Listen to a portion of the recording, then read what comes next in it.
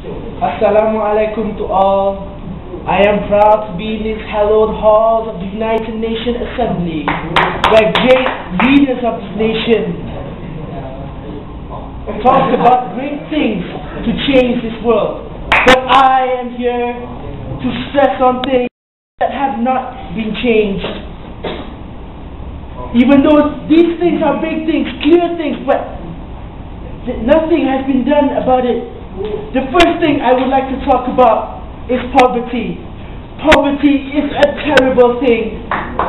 It depletes a person of his food and things that he needs to live a normal life.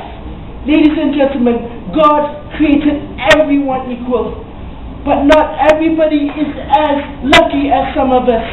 While a rich boy might be enjoying his new PSG on his new Full HD Sony 60-inch television, a poor boy in Ethiopia is suffering from poverty and diseases that doesn't allow him to live a normal life.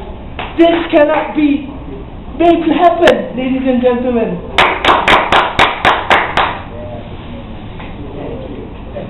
Ladies and gentlemen, I'm not saying that everybody should be made as rich as sultans, as great businessmen, because even the rich people have worked really hard to get all the money that they have owned right now. So I can't take away from them all their effort.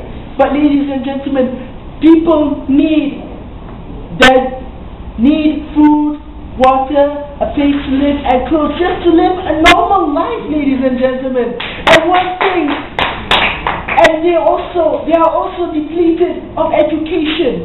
Ladies and gentlemen, everybody, no matter what creed, no matter what race, no matter if he is rich or poor, no matter what religion he is in, he deserves an education.